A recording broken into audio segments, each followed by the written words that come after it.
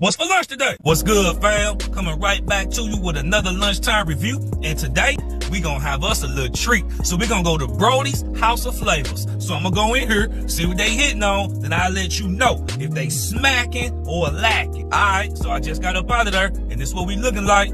I got the strawberry cheesecake malt. Let's see what they hitting on. Strawberry cheesecake malt.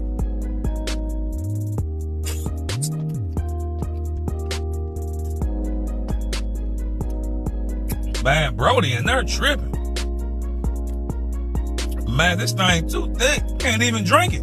I'm about to suck my whole goddamn face in trying to drink this damn malt. Look at that shit. Then got goddamn sucked my lip up like they did Dada on goddamn Friday. Mother, ice cream got some good flavor to it, but it just ain't a malt. This ain't nothing but ice cream in a cup. Hey, Broady's House of Flavors. I don't usually do this, but they lacking.